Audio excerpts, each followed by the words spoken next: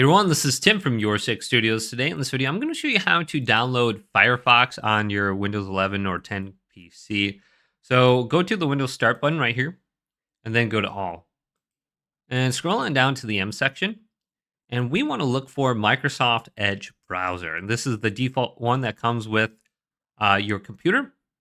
So here's M, Microsoft Edge. Open this up. Then just go to the search engine right here, or go to google.com, wherever you like.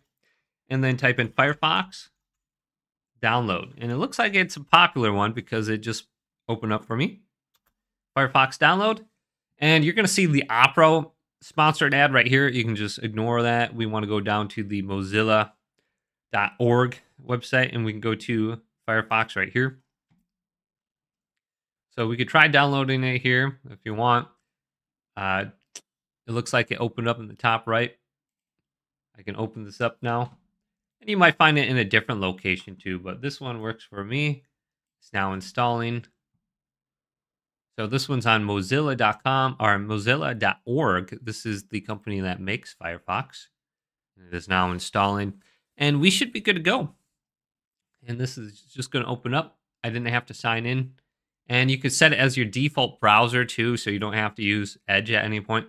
And a lot of times I go down to the bottom here and I right click on it, and I'll just pin this to my taskbar. So let's go to Not Now. And at any point in time, you can just come down here and open it up. I like doing that.